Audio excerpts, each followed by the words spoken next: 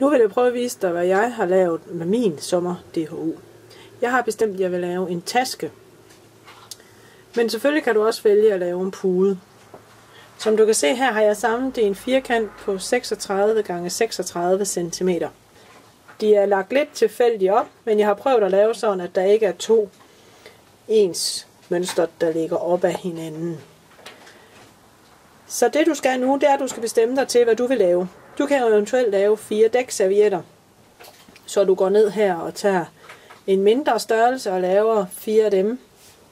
Du kan selvfølgelig også vælge at lave en lidt større dine for tue. Du kan jo altid regulere med resten af dit stof, og så lave nogle flere små figurer, så det passer. Næste uge vil jeg så prøve at vise dig, hvordan du kommer videre. Så i den her uge skal du bestemme dig for, hvad du vil lave, og begynde at sy det sammen. Rigtig god fornøjelse.